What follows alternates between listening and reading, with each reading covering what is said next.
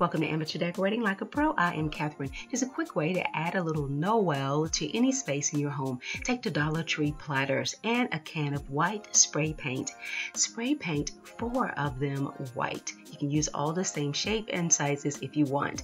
Take stencils. These are 5-inch stencils, as well as some glitter paper. I'm using the chunky glitter. Purchased it from Hobby Lobby at 40% off.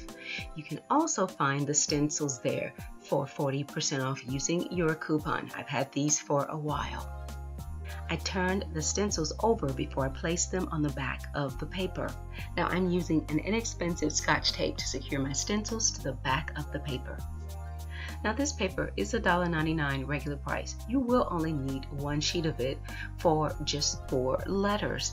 And the glitter stays in place, guys. It's not all over the place.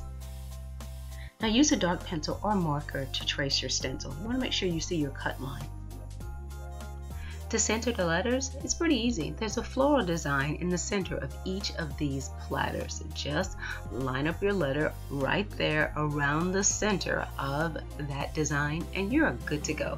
Now you can use your hot glue gun to secure the letters to the platter, or you can use a little Mod Podge. Either way is going to work out fine.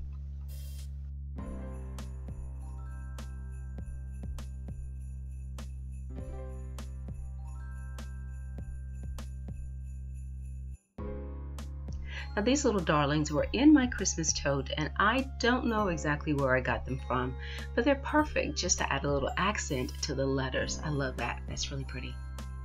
I added a little paper clip to the back of the platter right there in the very center. And I hung them on the wall using push pins and one of those gold ribbons that you use to add a tag to your gift wrap. This is very pretty and simple. I would love to see it done with black chalk paint and white lettering. It'd be really pretty for a vintage Christmas.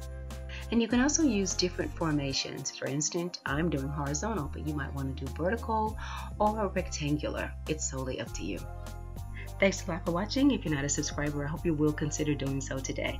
Now, you can also get a sneak preview of videos to come by checking out my Instagram page. And for my church members and friends, I know you're watching on Facebook, and I will be posting there as well. Thanks a lot for watching. And as always, stay in prayer and stay creative.